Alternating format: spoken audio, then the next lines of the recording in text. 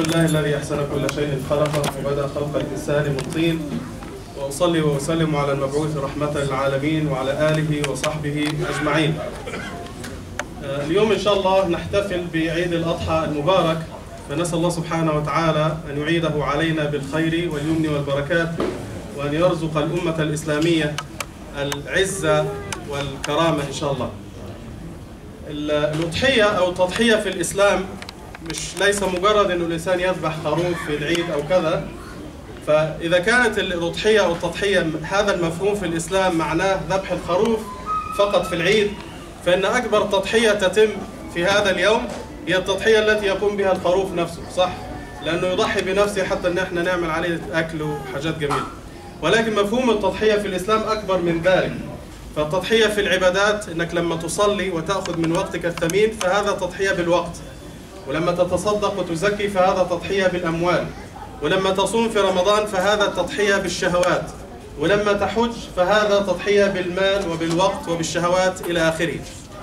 وكذلك التضحية في الإسلام معناها أنك تترك الحرام لرضا الله سبحانه وتعالى. يعني مثلا الإنسان لما يترك الخمر والخنزير وكذا فهذا تضحية، والله سبحانه وتعالى عوضه عن ذلك بغيره من الكثير من المباحات. So today, inshallah, as we celebrate the Eidul-Adha, the Eid of sacrifice, we will reflect on the meaning of sacrifice in Islam in the next 2-3 minutes that I have, inshallah. So sacrifice is not only about offering a goat or a sheep or qurbani for Salat al-Eid.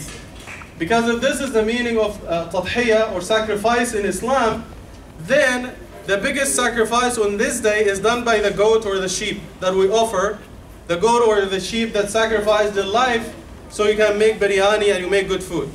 But sacrifice in Islam is not only about offering a goat or a sheep. So the meaning of sacrifice or tadhiyah in Islam is way bigger than this. And this is something we see every day, but sometimes we forget because it happens all the time. So when you see a father and a mother going out of their way to make their kids happy, no matter how hard they suffer, this is a big sacrifice. The teachers who teach our kids, it is not only for money, the salary they get at the end of the month, it is the time they put into it and the compassion and the reflection they put into teaching our kids to make them good Muslims. When you go out of your way to love for your brother what you love for yourself, this is not an easy thing, it's a big sacrifice.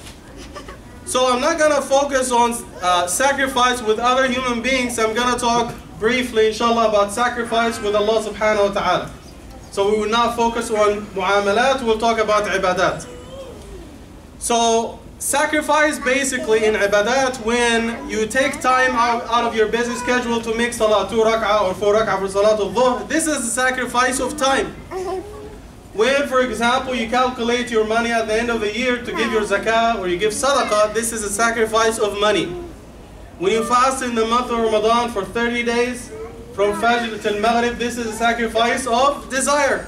Because you don't eat, you don't drink, no intimate relations during this time, it's a big sacrifice of desire. When you go for Hajj, this is why Hajj is the ultimate ibadah in Islam, because when you go for Hajj, you sacrifice everything. You sacrifice time, yes, you take your time and go. You sacrifice your money, yes, you pay $10,000, $15,000, you book tickets, you go to the hotel. This is a big sacrifice of money. You sacrifice your desire, yes, during this time, there are certain things that you are not allowed to do. So Hajj is basically a combination of the different ibadat. It's a big sacrifice. I know some Muslims are not practicing, they don't pray, they don't fast in Ramadan, they don't care. But alhamdulillah, a big number, I would say the majority of Muslims, they practice in a way or another. But at the end of the day, do they get exactly the same reward? The answer is no, because sometimes their sacrifice of time, money, desire is not sincere, and sometimes it is not in the proper way. So it's actually your attitude that makes the big difference on how you get your reward, whether you get 100%, 50%, or 0%. I'll give you a few examples. So for example, when you pray dhuhr, for example, or fajr, it takes 5 minutes. So sometimes for you, those 5 minutes are very heavy. It's like a burden on your back. It's very heavy for you. And this is what Allah subhanahu wa ta'ala says in the Quran in Surah Baqarah, وَإِنَّهَا وَاسْتَعِينُوا بِالصَّبْرِ وَالصَّلَاةِ ولما يتكلم عن الصلاة ويقول وإنها لكبيرة إلا على الخاشعين. Allah says that salah is a burden except for those who pray with sincerity and with humility. But it's a burden, Allah says. For the majority, it's a burden, but for those who pray with sincerity and they make the sacrifice, it is not a burden for them. Sometimes when you give $5 for sadaqah for the masjid or the poor or the homeless, it's too much for you. But when you buy cigarettes with $100, it's like nothing, man. So you see now, when it comes to $5, it's a big of a sacrifice for you. But if you pay $100 for cigarettes or something that is not beneficial to you, it is not a big deal for you. For the youth, for example, when you tell them to memorize a surah, like Surah A'la that we recited in the first rak'ah, for them it's a big sacrifice. They don't want to do it. Sometimes you gotta put a gun to their head to get them to memorize surah from the Quran. But listening to songs all day long and memorizing all these songs, it's easy, man. It's a piece of cake, not a problem. So, for example, sometimes you see them like singing songs and the lyrics and stuff, Justin Bieber and all these guys. It's not a problem for them. You love me, baby. I know you care. I don't love you. It's a nightmare. Hey, right? No problem. But to get them to say, قَدْ أَفْلَحَ مَنْ تَزَكَّى وَذَكَرَ اسْمَ رَبِّهِ فَصَلَّى بَلْ تُؤْثِرُونَ الْحَيَاةَ الدُّنْيَا وَالْآخِرَةُ خَيْرٌ وَأَبْقَى. This is difficult for them. This is beneficial for you in dunya and in akhirah. But all these songs and the nonsense, it's not beneficial. It's just a waste of time in this dunya and in akhirah.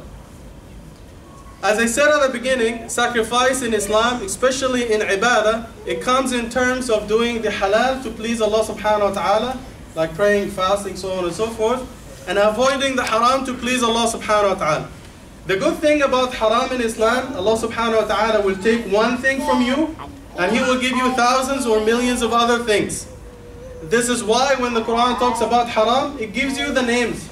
حرمت عليكم الميتة والدم واللحم الخنزير وكذا والخمر وكذا, because you can count them on the fingers of one hand or two hands. But when Allah subhanahu wa ta'ala speaks about halal things, He doesn't mention names because everything else is halal. يُحِلُّ لَهُمُ الطَّيِّبَاتِ. Allah makes good things halal for you. This is why He leaves it open and general.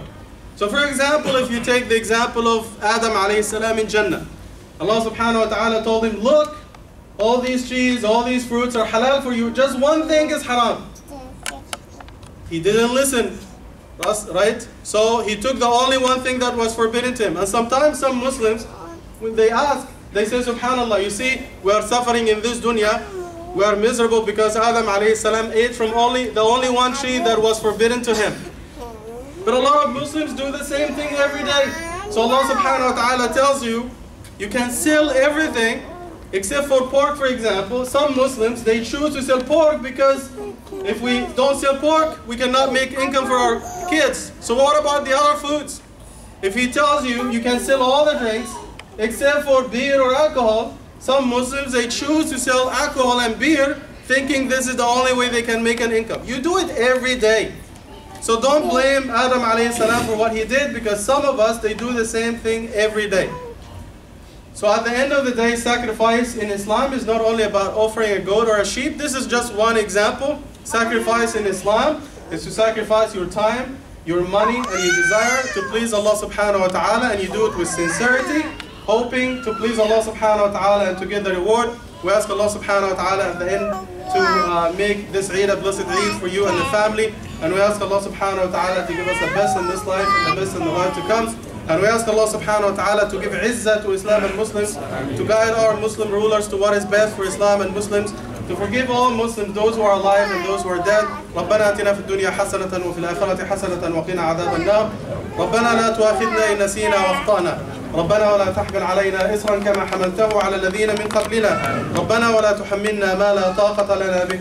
واعف عنا واغفر لنا وارحمنا أنت مولانا فانصرنا على القوم الكافرين. وصل اللهم على سيدنا محمد وعلى آله وصحبه أجمعين. وعيدكم مبارك، بايرا مبارك، وجزاكم الله خيرا. السلام عليكم ورحمة الله وبركاته.